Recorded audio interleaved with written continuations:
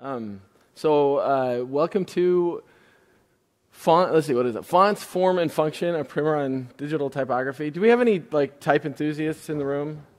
Okay, that's great. And then how about, who's here to learn about type, starting from scratch? Okay, that's great too. That's even better for me actually, because it's a primer. So it's we're starting in the beginning. Let me introduce myself. My name is Robby Ingebretsen. I work for a design agency. I started a design agency called Pixel Lab. We're based out of Seattle, Washington. Are there any other Americans here? Just me? Okay, well, is it a novelty to hear an American accent? Not really, right? If you guys come to the U.S., you're heroes. We love any other accent, and we know that we sound kind of stupid everywhere we go, but that's okay.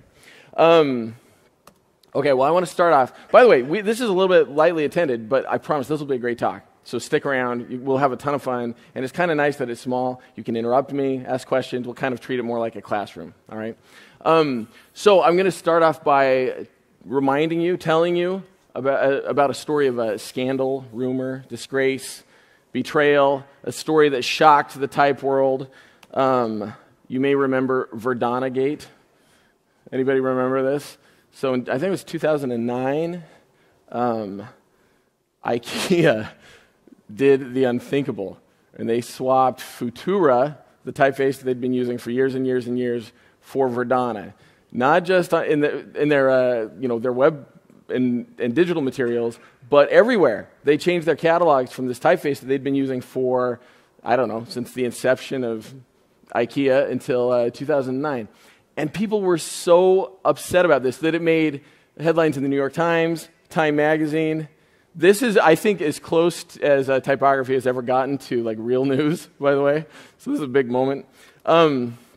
This is the difference. I don't know if, some people don't see it. Some people do see it. I don't know if you see it. But this side right here is the old one. This is Futura.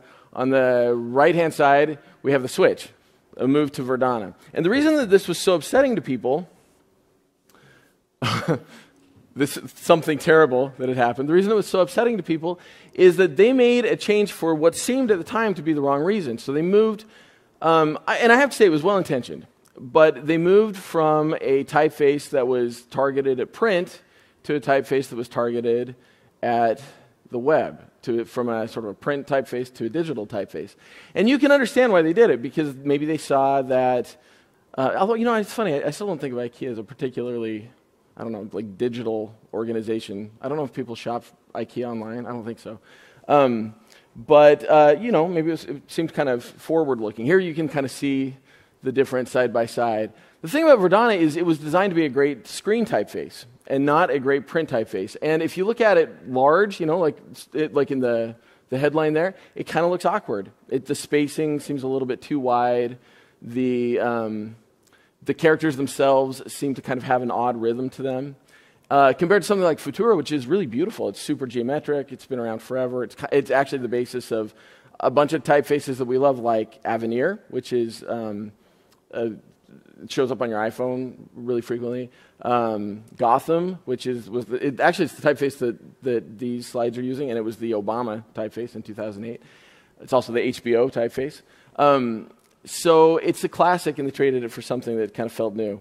The reason that I noticed this, and I thought that it was so interesting, was, so this was, I think, it was 2009, and at the time, I was still using an RSS reader. Do you guys remember the days? And to get my news. And these two headlines showed up in the same session for me. In fact, if you look at the dates, they're right next to each other. So one was August 26th, and the other was September 4th. So within, roughly a week for each other, I saw these two headlines, and I couldn't help but notice the irony, because IKEA was switching to a digital typeface for the stated reason that they couldn't find that they couldn't use something like Futura on a screen. And at the same time, Paul Irish, who you guys may know, he's a guy that works for Google, he was publishing sort of his best syntax for font face, which gives you the ability to use custom fonts inside of a browser. So at the same moment that IKEA was abandoning Futura for Verdana, Paul Irish was sort of, you could say, announcing the future of custom typefaces on the web. I like this story because I think it shows this sort of contrast between this like incredibly rich history that we have with type and its print basis, and sort of what's going on right now, where type's definitely like undergoing this sort of explosion of interest. It's becoming very important. It's driven a whole bunch of design in the last 5 or 6 years. Flat design, you could argue, was sort of type driven. And this was sort of a moment for me, right? This is where these two things came together. So let me tell you about this talk. So a couple things. First of all, this talk is for anybody that loves or wants to love type. You don't need to be a typographer. In fact, in practicing for this talk, I have given it to my wife and also to my 12-year-old son. So people who have no interest really in type other than just supporting me. The other thing is a primer. Do you guys know what that word means? That is not a common American word, by the way. That's a very European word. We don't say it very much. Do you guys say it a lot? Sounds kind of English to me. Do you really? That's so, how about that? So it's a primer. For us, a primer is something that you paint with. How about that? Yeah, we say primer. That seems opposite. I would have expected you guys to say primer and we say primer. Huh. So it's a primer. And finally, this talk's a little inside out compared to most talks that you might get on typography, in that I'm going to kind of skip the stuff you normally talk about. So this is, normally if you got a typography talk, this is where you might start, sort of the anatomy of type. To be honest with you, I don't think that this is really learning. This is just naming things. Do you guys know Richard Feynman? Surely you're joking, Mr. Feynman. That's his thing. He said that naming things is not learning. I agree with that. If you can name these things, it doesn't do you anything. What we're trying to do is help you understand how to use type and what it is. So we'll be a little bit inside out. We're going to sort of start with the soul and the heart of type and then work our way out. Although I will point out that thing's called a gadzooks. How about that? Okay, so let's start with this question. What is typography? So we're going to kind of approach this, and this will actually sort of be the basis for the talk. So we're going to first talk about the shape of words and letters, right? That's one thing that is typography. Another thing is the layout on the page, so how you compose type, how you put typefaces, forms together. And then finally, we'll talk a little bit about the technology that we use today for rendering and getting things on the screen. So kind of start with the shape of letters. So the fundamental unit of type is a glyph, right? And a glyph is one character. And it's, anciently a glyph was sort of a unit of meaning. How about this? I just saw the Rosetta Stone yesterday. How about that? And I learned something. I learned that with the Rosetta Stone, we discovered that something like this glyph, which would presumably be an Egyptian hieroglyph, works a lot more like a character in an English alphabet or a Roman alphabet. It has a sound, not a word meaning. That was new. They didn't know that. People didn't know that until that guy found or interpreted the Rosetta Stone. So today, though, we have a really, really sophisticated way of thinking about how to represent information visually, right? We have sophisticated alphabets, so much so that we go even beyond kind of just the idea of trying to portray a letter, but try to put meaning into the sort of the form of how we represent that letter or those words. When you combine a bunch of glyphs into words or into a set of glyphs, you have now what do you think it is, a typeface or a font? So either answer is right. So here's the good news. Typeface or font is kind of a confusing term. When to use which is hard to know. The good news is that you're probably right, whichever one you use, in most circumstances.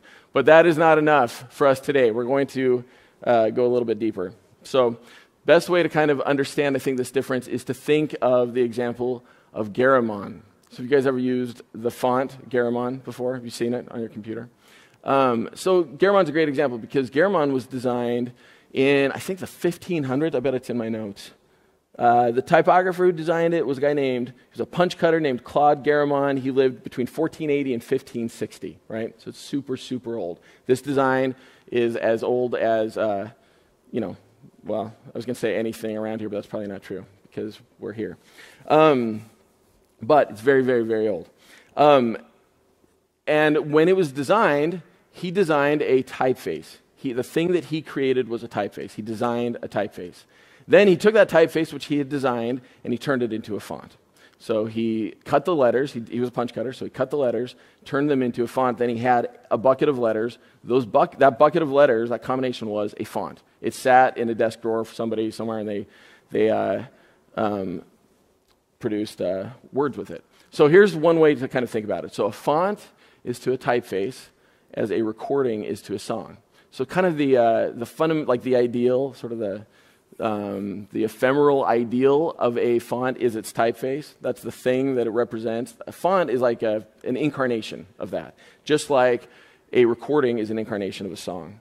So here I even have a picture for you. So a font is to a typeface as a recording is to a song. So in a digital world, what that means is that there are something like 12 different versions of Garamond that you could go buy right now. Adobe makes 2, I believe.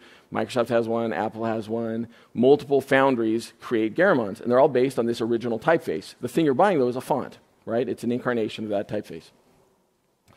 There are something like 200,000 fonts in the world, or let's say typefaces in the world. And that is a totally made-up number. I have no idea how many there are. But the point is that there are many. And so when it comes to working with them, you have this big challenge, which is you need to choose the right one. So as a typographer, the thing you want to do is find type that works. And I mean that in 2 ways. One is kind of works like, hey, that works. It looks great. Also mean it works like it's doing a job for you, right? So to understand how to get type to do the job that you want it to do, we've started to think of type as performing different jobs. So there's lots of ways you can break this down. We're going to talk about 2. I've included some of it here. So there's body type. Body type is the stuff you read. So if you're working with body type, you want it to be easy to read. There's display type. Display type is like headlines or signage. It's usually designed to be big, and so it has different characteristics than, say, reading a paragraph of text. Decorative type is trying to convey personality. It's trying to convey something through something bigger than the words that it means. It's trying to illustrate something.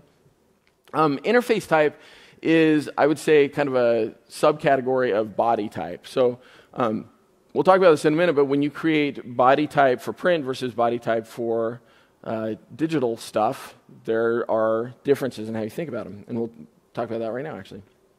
Okay, so we talked about body text. It's the text you read. It's good for sentences and paragraphs. I like this quote. This is a really, really old, this guy was a print designer, and it's an old typography manual, and he says, typography has one plain duty before it, and that is to convey information in writing. No arguments or considerations can absolve typography from this duty. So fundamentally, the thing that you're trying to do is convey information. Or at least that is normally the case. This is the work of a guy named David Carson, and he was a graphic artist in the 1980s, and he had this magazine called Ray Gun. And he started doing this crazy thing. This is an article from the magazine. He would do crazy things with type layout and type design, almost like E.E. Cummings, but for type rather than for words. And he pushed the envelope. Generally, however, this is not what our goal is. So unless you're David Carson, I think you can stick with a simpler goal, which is legibility. So one thing that's kind of worth understanding is the difference between legibility and readability. So legibility has to do with the power of the individual glyphs to be recognized. Readability has more to do with the comfort of interacting with that text over an extended amount of time. And generally, you want both, but that's not always the case. So, for instance, a phone book needs to be legible, but it doesn't need to be readable because most of us don't read phone books. Although I'm sure there are people that do, and those people are probably mad that it's not more readable, but it is very legible. And so you can see that in the phone book, they're trading information density for readability, and that's fair, thing to trade.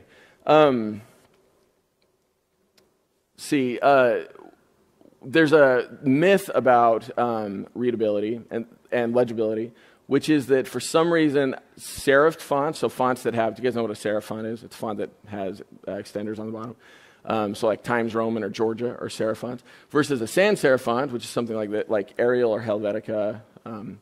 There's a myth that serif fonts are easier to read, but it's not the case.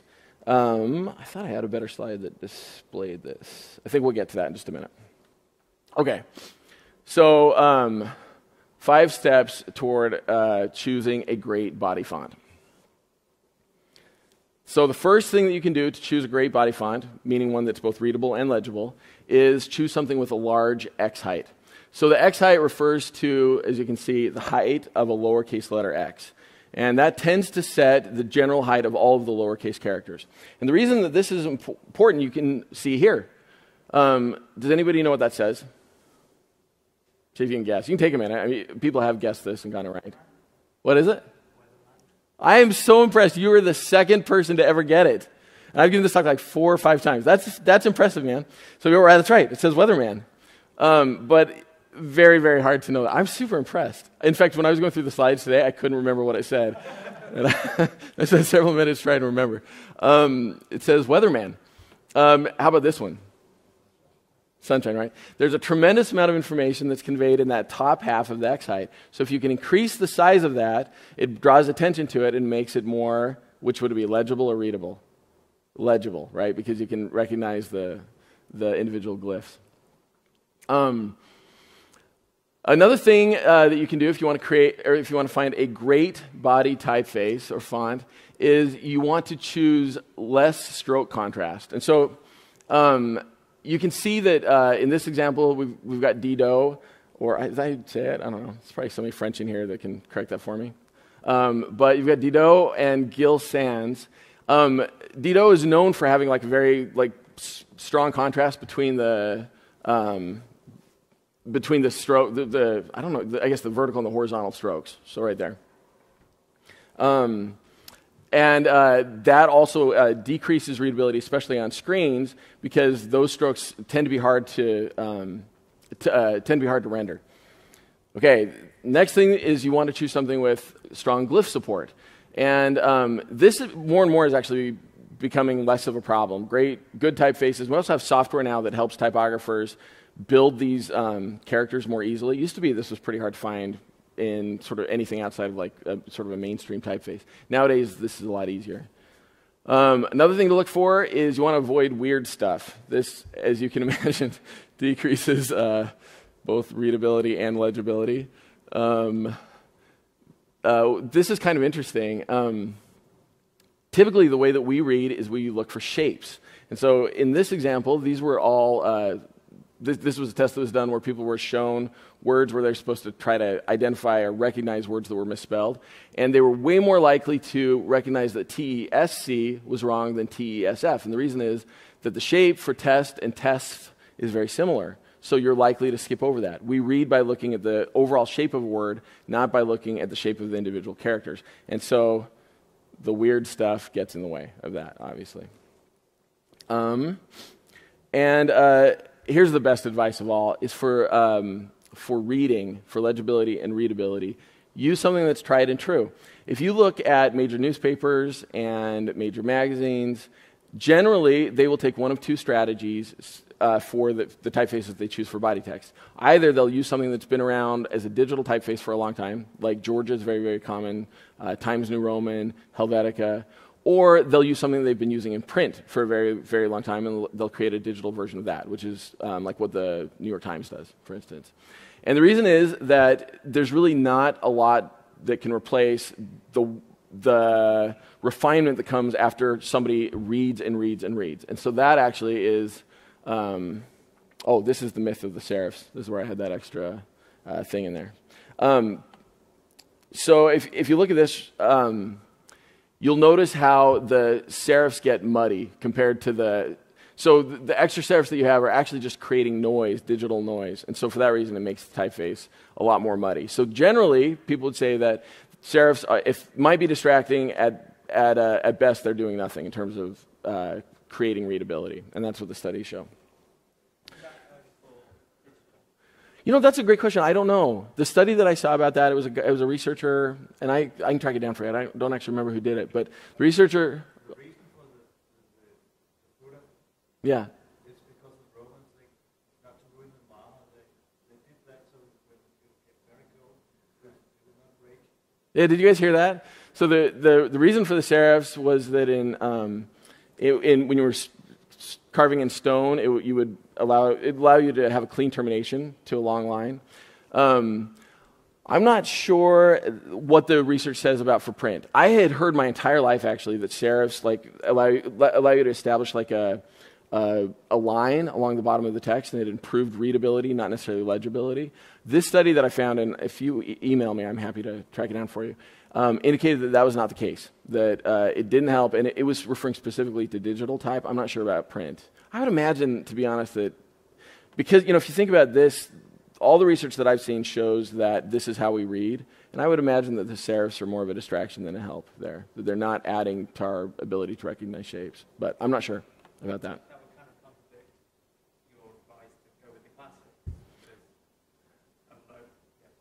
When I say go with classics, I mean Helvetica only. Was that not clear? There's some subtlety to this, guys. You have to work through it. The subtlety is Helvetica only. Okay, so this is the best of all the advice. Back on track here, is that you need to read it, and that's why you go with the classics. So, to be honest, Georgia is probably my favorite body typeface, and it is a serif face. So there you go. Okay.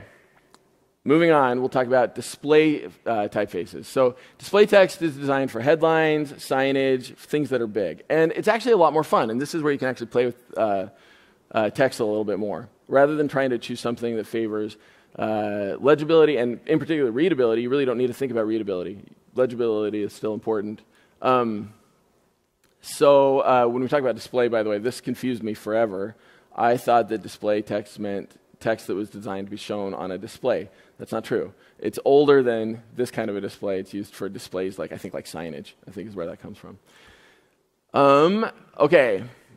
So I love this quote, and I think this is a great way to think about choosing a display typeface. So typographical design should perform optically what the speaker creates through voice and gesture of his thoughts. Especially for display, I think this is a great way to think about it.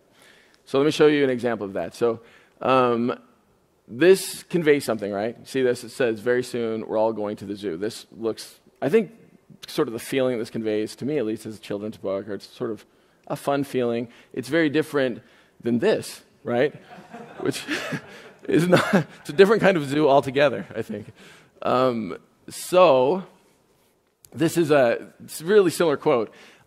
Faces of type are like men's faces. By the way, whenever I read these quotes, these are like these guys in like the 60s and 70s. I imagine Mad Men, like these guys that are trying to pronounce these pearls of wisdom about this crazy industry they have. But anyway, faces of type are like men's faces. They have their own expression, their complexion and peculiar twists and turns of line identify them immediately to friends to whom each is full of identity.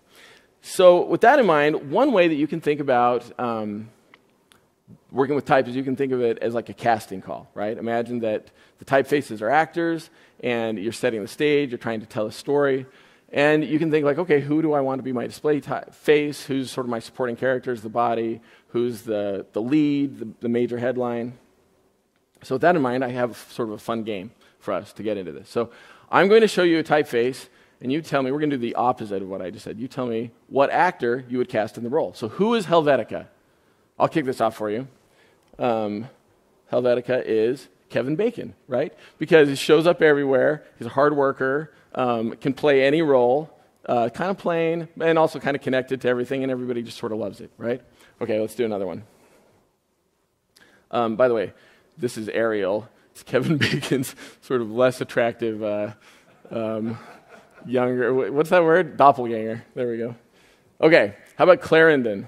Any ideas who this might be? I'll tell you, I think of Clarendon as a little loud, super friendly, great for delivering good news, lots of positive energy, a slightly masculine version of something feminine. Does anybody come to mind? That's pretty good, actually. It's not bad. That's not who I had, but I think I'll give it to you. Who's that? Robin Williams, that's pretty great too. I would take either of those. I chose Ellen, actually. So I have a challenge for you. This is the one that you can take home and think about. So I'm going to give you an actor. You need to think of the corresponding typeface. And let me know if you think of a good one. So who would Chuck Norris be? How about that? I can tell you who Chuck Norris isn't, and that's Comic Sans. What's that? Yeah, Impact. That's a great one. That is it. Do you guys know Impact? Super Bowl. That is a great one. That's a fantastic choice. Okay. This is a Chuck Norris joke about type that I found the other day, by the way. Do you guys know what it means to hint something? So type hint. Anyway. He looks like he could do exactly that. Okay. So here's sort of just some general thinking about how to choose a display face. So you can choose serifs. Serifs tend to make things feel a little bit more buttoned up. Stroke contrast tends to make things feel, I was looking for a word here, I just think fancy, right? This feels a little bit more formal, but I already had said that for serifs, so I guess we'll go with fancy. Slab serif, so slab serif is like a regular serif font, except that the extenders all have the same thickness all the way around. And the serifs have the same thickness as the extenders. Geometric fonts are fonts also like a slab serif, where it tends to have a very uniform sort of look to the strokes. They tend to feel modern and progressive. They grew out of like the Bauhaus movement, so they're very systematic. They feel kind of industrial.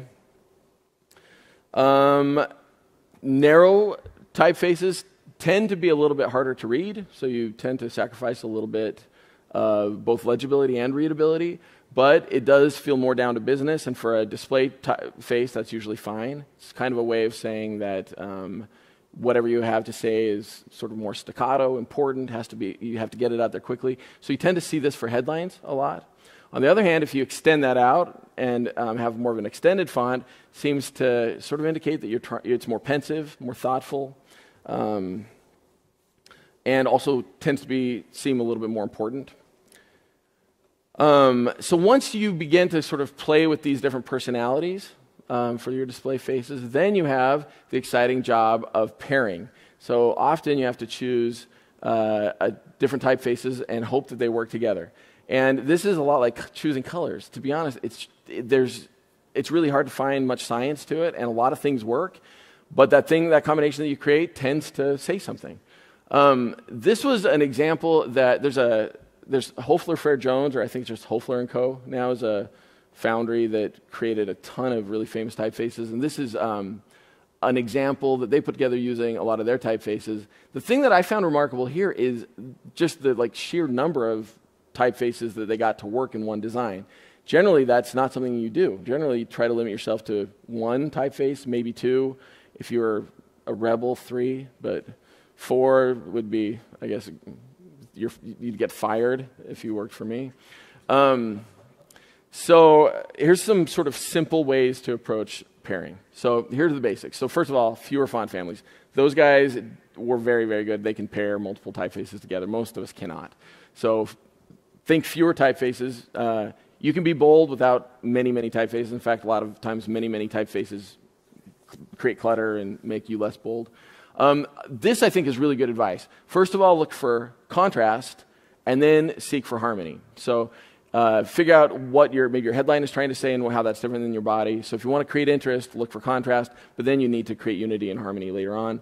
And then this is also good advice, which is at most you can have one hero. You can't have multiple heroes, or you end up with Suicide Squad or something like that. You end up with a big mess. So one or fewer heroes.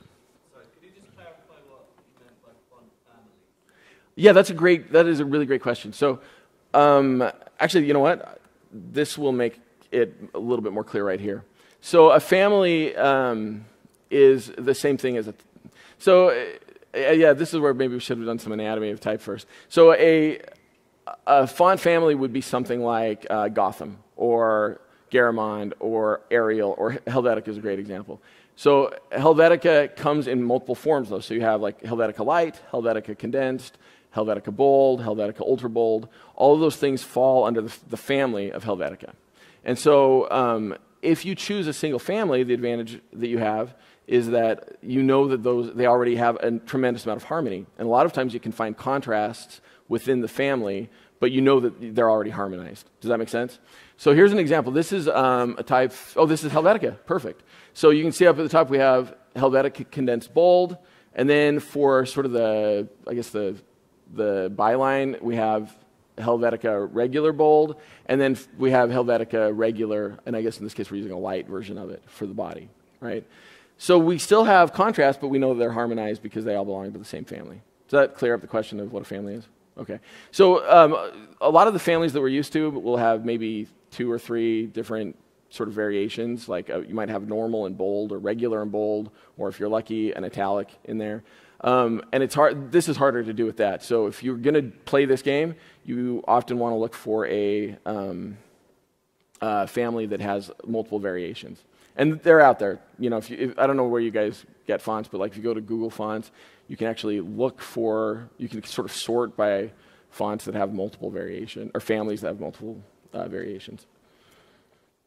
Okay, so this is a really beautiful example of a just working within one family. And actually here, I think this is really just an italic and a regular. And just by varying the size, they're able to create an incredible amount of contrast. I've actually found this quite beautiful and inspiring when I first saw it. Okay, so another option that you have is to pair a serif with a sans. And this is kind of the classic, right? Because you know here, now you're favoring contrast first, and then you'll find harmony later. So because you have a serif and a sans, you know that you've already found contrast. Now you need to look for harmony, and you can do that often by, in a way, I mean, it's a little bit of art here. You can just kind of look at personality and sort of try to get a feel for it. But the other thing you can look for is for similarities in like the way that they would render unique characters, like A's and G's. There's multiple variations, so you could look for, they call them like single-story A's or double-story A's. It's either like so these are double-story A's. A single story is like how you did it when you were a kid. So you can look for that. You can look for similar stroke contrast. You can look for those kinds of things to then create harmony. To be honest, if you're only working with 2 different families, you don't need to worry as much about harmony. So it's more when you introduce a third. It's kind of like color that way.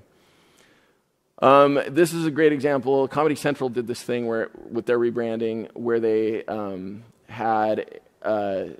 they moved to a sans for sort of their main logo type, and then they paired that with a serif font for all of their kind of additional display text. And I actually just thought it worked really, really well. Okay. The other thing that you can do is you can pick something with a lot of personality for your display, and then pair that with something that is known to be very neutral. And then you're kind of moving all of the personality up into the display typeface, like your headlines or your bylines. And then you sort of focus on something a little bit more readable and legible for the body. This is what a lot of magazines do. Like Fast Company does this. I think Wired does this. I think both of them use Georgia for their body. And then they have, in fact, Fast Company, I don't think they use League Gothic, but they use a typeface very similar to that for their headlines. You may have noticed. Here's another example of that, where the menu on the side is clearly something very simple. It looks like Helvetica or even Arial. And then the headline is a really, really bold, kind of interesting typeface with a lot of stroke contrast. So Matthew Carter is a typographer that he actually is the guy that designed Verdana. He did a bunch of other typefaces for Microsoft. Super sort of well-known living typographer. And this is a hard quote to read, but I like it so much that I included it anyway. So I'm going to read it and try to give emphasis to the thing that you need to take from it. So it says, as the saying goes, this is so funny because if this really were a saying, nobody would remember it because it's so hard to parse.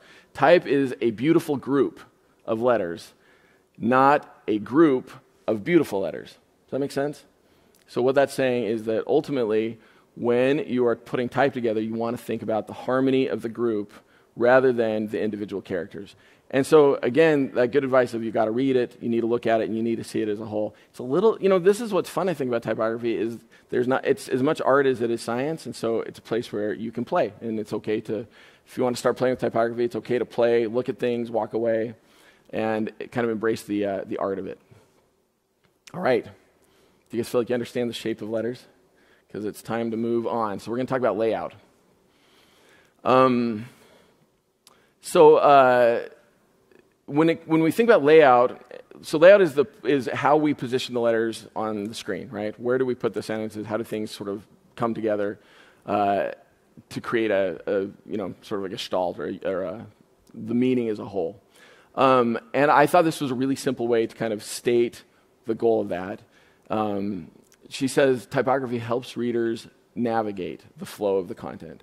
So when you're thinking about layout, maybe that's the thing that you're trying to do, is establish the meaning of the document or the thing you're creating as a whole, rather than sort of the units. This is your chance to kind of create a gestalt, help give people a way to move through things and also experience something as a whole when they first get there.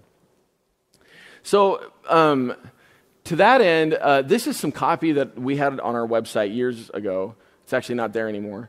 But I thought this was kind of an interesting exercise. I thought we could take some copy from a website, a real website, and kind of go through the process of a layout and apply some of the things that we learned to this particular copy.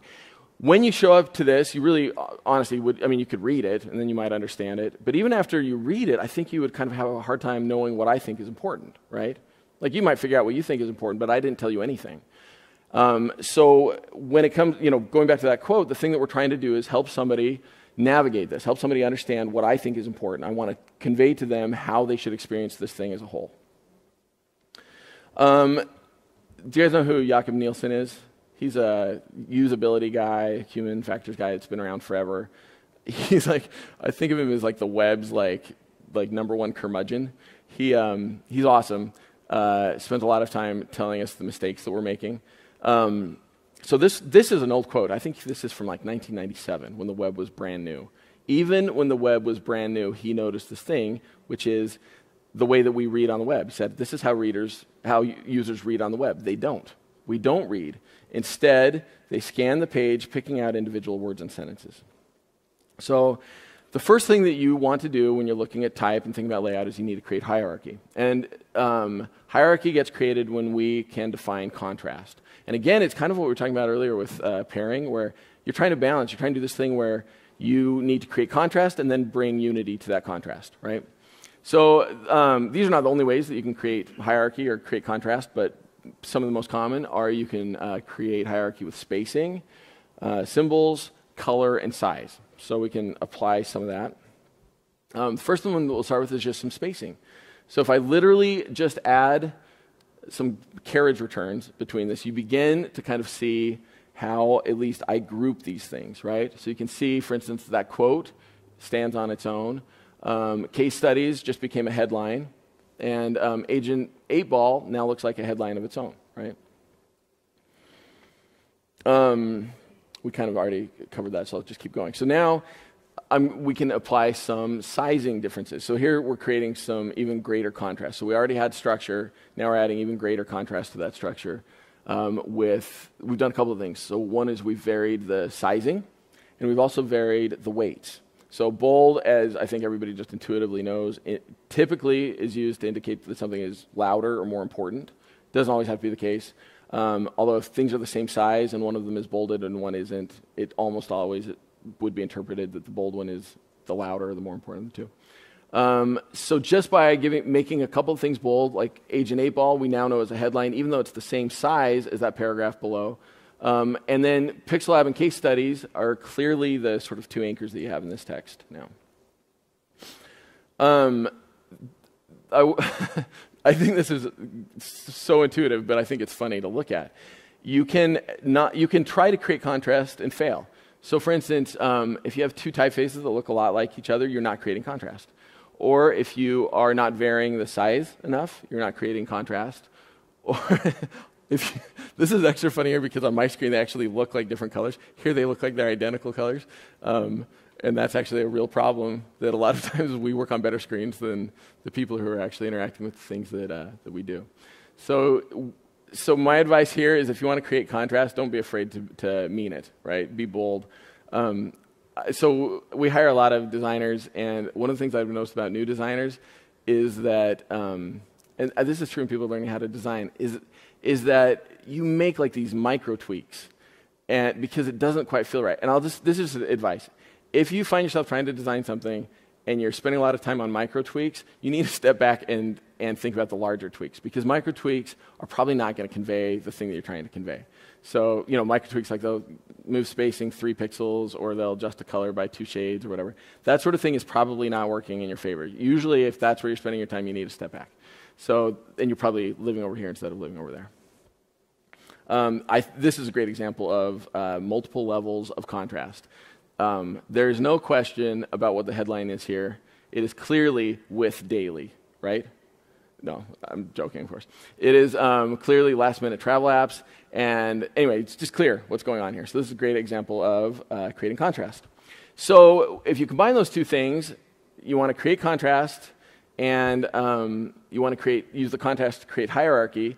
Now we get to come to this great rule of thumb, which is we all work in threes. And I don't know why this is. I'm sure there's research. But if you think about the hierarchy that you're trying to create in 3 parts, or if it's a longer document or something, you can maybe have 4 or 5. But typically, we think in threes. So this is just a powerful place to start, is try to create 3 levels of hierarchy. So if we apply that here, actually, you can see we kind of already did. We sort of have these 3 levels of hierarchy. We have the Pixel Lab and case studies, which are sort of the top-level headlines. We have Agent 8-Ball, which is another sort of level of structure, although I think you could argue that we don't have enough contrast there with the body text yet. And then we've added a little bit of contrast to, it's funny, we really have 4 here, and I put it right after the 3 levels. I've never noticed that. It's kind of a mistake, but that's okay. Okay. So here we're creating a much sort of stronger sense of the 3 things that I want you to notice. So there's clearly this important thing up at the top, kind of a middle section, and then sort of the third thing down at the bottom. So when I did this, I sort of felt like the headline, the thing that I wanted you to notice most, was getting lost up at the top. And so we made this flip where we put it more in the middle, so it was sort of more eye-grabbing. I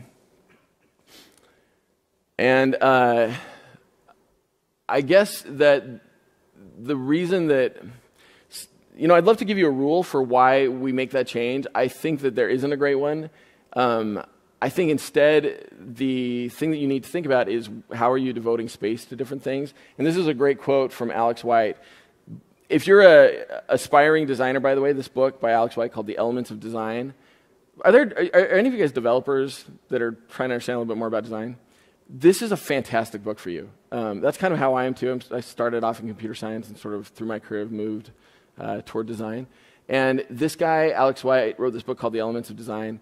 And it is a fantastic book, and it's like it's written for the sort of analytical mind of a developer. He takes these principles that are normally, I think, talked about, I don't know, without a ton of structure, and he gives a lot of structure to them. It's a fantastic book, and it's maybe like 100 pages.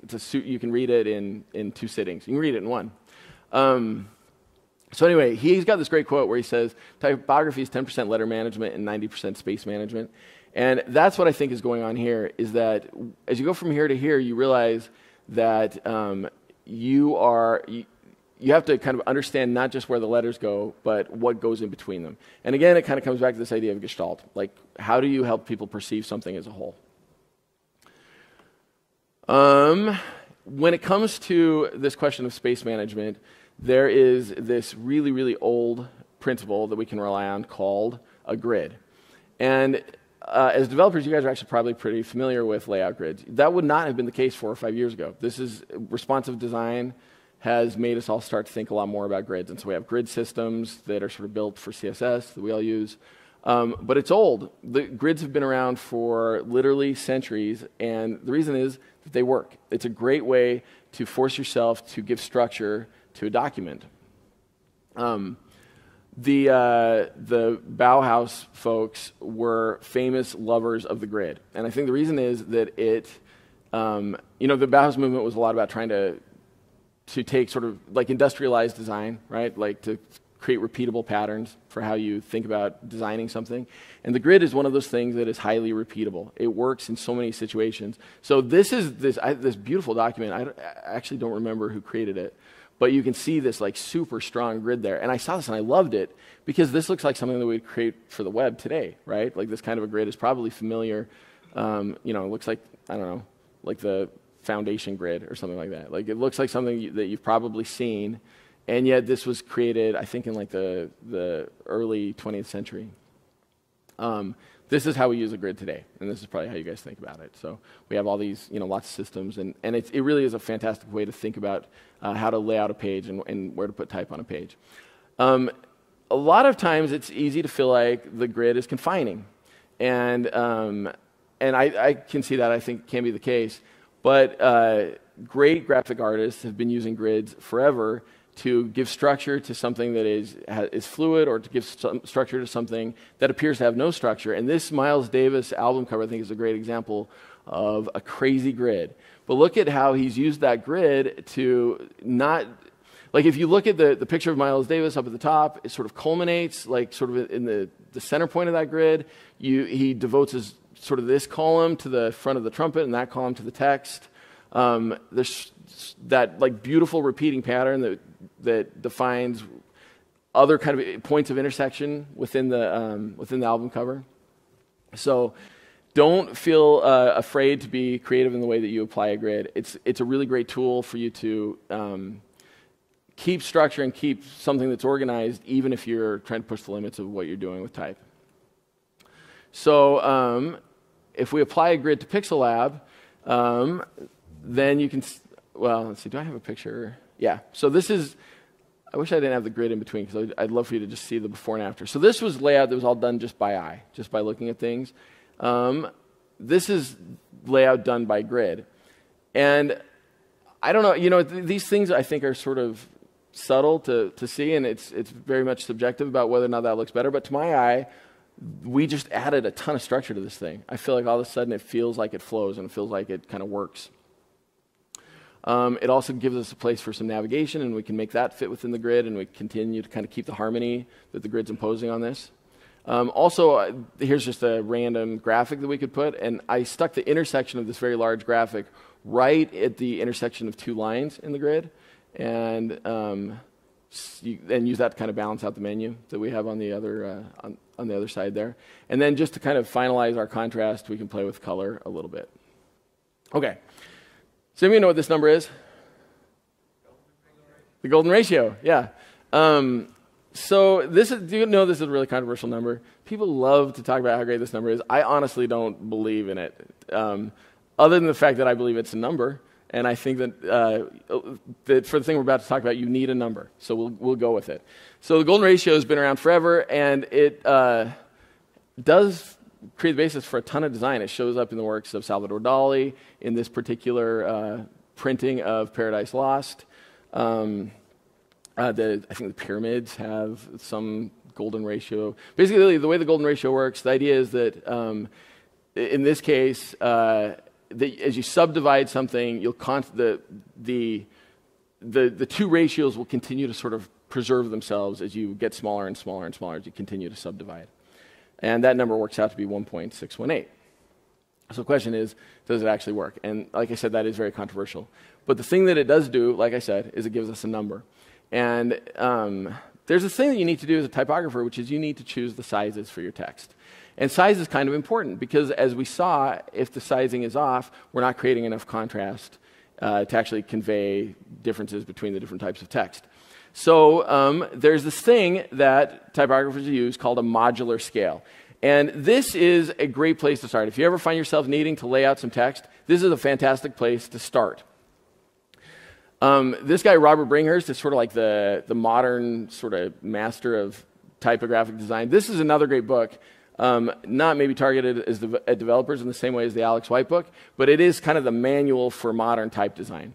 And I don't know if he introduced the idea of a modular scale or just popularized it, but he talks about this idea of a modular scale as being a prearranged set of harmonious proportions. So like I said, you need a number, and it could be the golden ratio. People use other ratios for that too. And there's this great website that you can go to called modular.scale.com, and it will help you define a modular scale. And basically what you do is you come up with a base, and you can add more than one, but so I chose 24 pixels in this case. And normally, like if you're doing web design, you would set that as sort of the body size, and then you can use ratios from there to define the other sizes that you need to work with, so your different headings and whatnot. And so here's the thing. Because you need a number to do that, he lets you choose, and there's a lot of people that sort of, I guess, would, I don't know, sort of evangelize this idea that you should pull from the sort of musical scale. So he lets you choose musical scale. So in this case, you can see that we're using a minor second. And I wanted to do, actually we'll do it really quick. I wanted to do something kind of interesting. So I'm going to play a minor second, and you tell me if you think that type looks like a minor second. Okay, so this is a minor second. So do you see it? I don't know if I see it. But it's kind of interesting. Okay, so here's another one. This is a perfect fourth. I'll play a perfect fourth for you. So this is a fourth.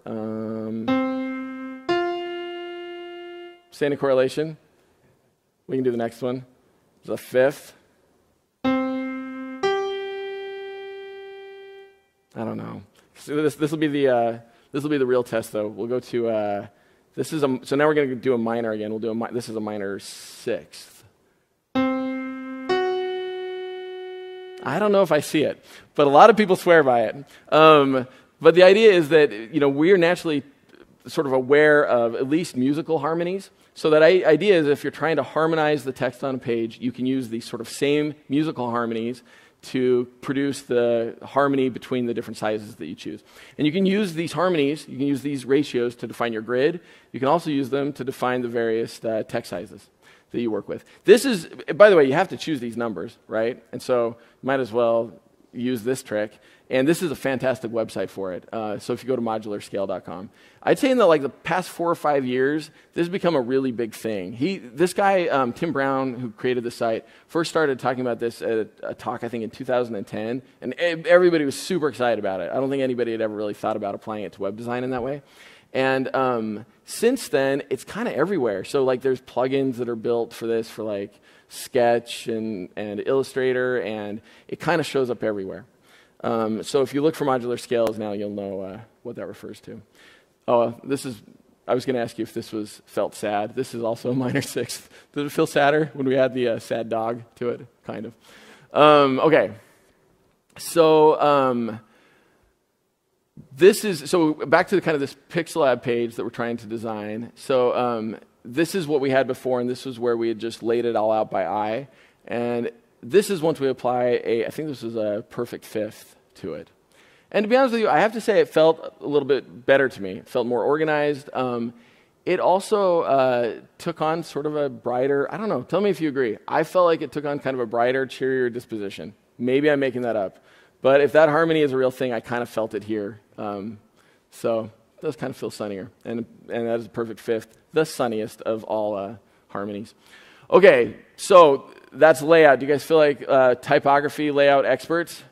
If you do, we will move on to technology in the remaining 7 minutes. Oh, are we supposed to be done right now, or do we? Okay, we've got 7 more minutes. Okay, so we've got 7 more minutes.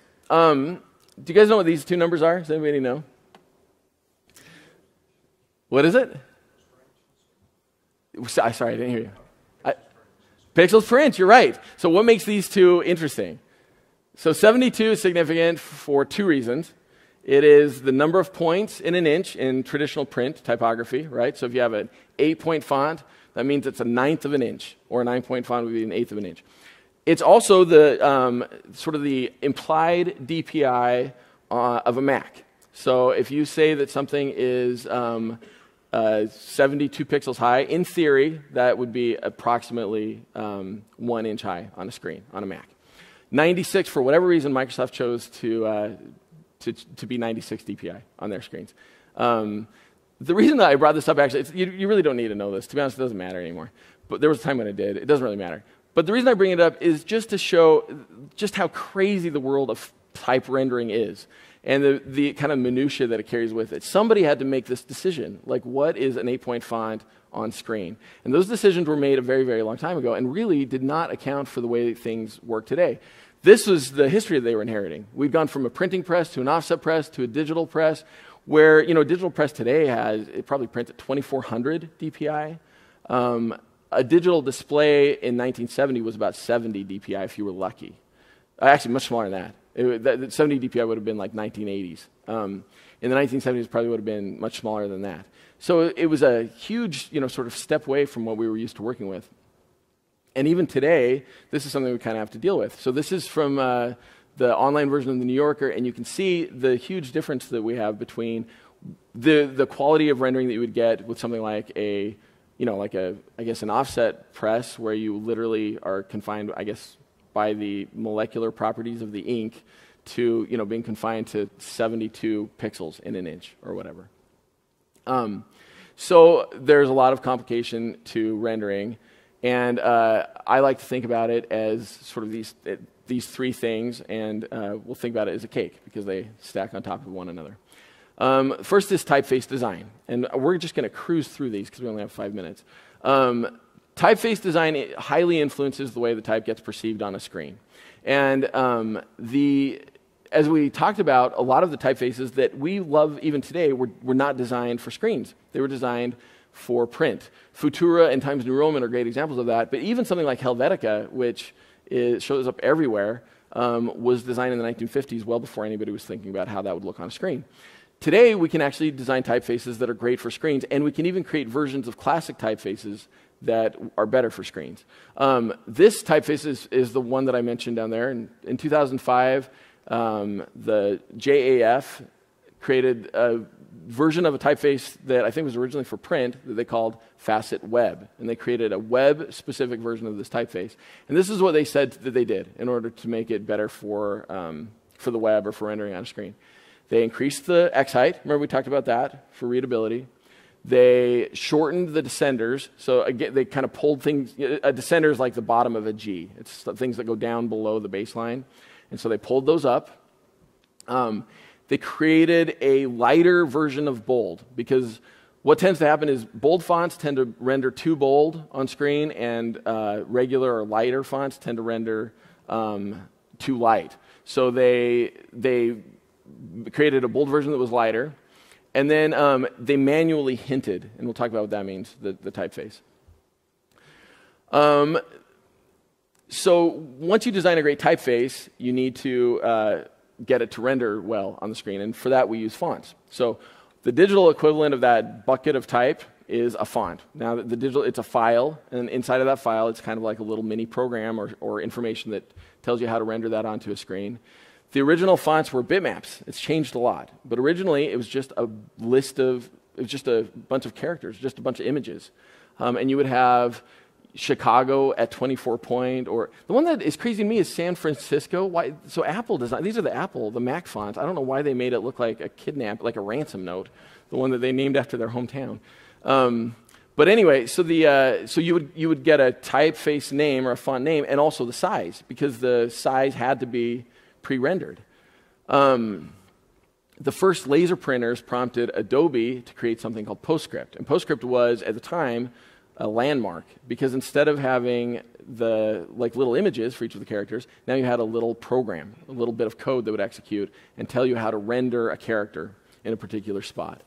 And that was a big deal. They needed it because laser printers, Apple launched their first home laser printer, but even prior to that there were commercial laser printers. And they needed that because they had a much higher resolution than screens did, and so we needed digital type that could match the resolution of those printers. In 1991, Apple and Microsoft got sick of needing to pay licensing fees for PostScript, so they came up with their own format. They called it TrueType. And TrueType introduced something really cool, which is what we just talked about, which is hinting. So TrueType was also different in that it was screen first instead of print first. And so they introduced a solution to this weird problem, which is, what do you do when the way that you're telling the letters to draw don't fall along pixel boundaries? And so in that little program that knows how to draw a letter M or a letter A or whatever, now there's information that says scoot over a little bit if you're right on a pixel boundary. So you get something that looks a lot more like this. You get the bottom instead of the top. I used to think that hinting looked like this, like you just scoot things over. It looks a lot more like this. It's crazy. The world of hinting is kind of nuts. And fortunately, today we can automate a lot of it, though. If you ever want to try to design a typeface, a lot of this can actually get done for you. 1996, we combined TrueType and PostScript and created the best of TrueType and best of PostScript and created something called OpenType. And OpenType made typography even richer, gave us the ability to have interesting character combinations. We'll kind of cruise through that. In 2010, this is where we are today. We came up with a new typeface, or sorry, a new format called WAF. WAF looks like this. It's basically a way to encapsulate OpenType and compress it, and then include a little bit of licensing information, and so that you can deploy it on the web. So when you see a WAF, if you work on the web, if you do a lot of web work, this is universally supported in every modern version of every browser. This is definitely the format that you want to use. For a while, there were certain browsers that couldn't render this. Today, you don't need to worry about it. I think, honestly, we just deploy WAF today. We don't even do TrueType or SVG anymore. And so this is what you should use, except you should use this instead. So now there's WAF 2. The thing that got better is it compresses slightly better. And it's worth it. You know, some typefaces can get really, really big. I'm not going to talk too much about rasterization, except I'm going to tell you this one very exciting thing, which is look at this. Look at what happened between 2005 and, frankly, between 2009 and 2010. We got a huge display resolution boost. And the reason that we can cruise through the rest of this is, to be honest with you, at that kind of DPI, a lot of the tricks that we normally would need to use in order to make type look better just aren't necessary. We have, very high resolution. That said, we still, a lot of us are still using like regular resolution LCDs, so we still need to think about it. I'm going to cruise through this. It's if you get a chance, it's interesting to kind of read about the different rendering technologies that we can use. Where I wanted to end was that I'm not sad, but I would have been if it wasn't for this, so now I'm happy. And to tell you this, the future of type is bright. Even if you are just a hobbyist, no matter what you do, I think understanding a little bit about typography and its rich history is exciting, and it's an exciting time to be paying attention to type. Some things I'm excited about are the increased pixel densities that we have on our devices and screens today. Icon fonts, if you guys are web developers, I'm sure you know what that is, but it's a really great way to deploy vectors on the web and to work with iconography on the web. And open source type, and basically there's this incredible thing happening right now where there is a huge amount of open source, and because of that, free for many uses, fonts and typography on the web. And these are some great sources. I'm sure you guys know about Google Fonts. Here are a couple of others. And this, to me, is an invitation for anybody who has any interest in typography at all to jump in, because there is a lot of quality typography that is available for you to play with for free. So go make a poster, go make a website, go do something with your kids, and feel free to experiment with typography and put yourself into it. There's a lot of developers in this room. Typography is the perfect, in my mind, intersection of sort of the creative arts and the sciences, and it is a great place for developers to do something fun and sort of express your most creative side. So I leave that with you with a big thank you and for your time. So thanks so much.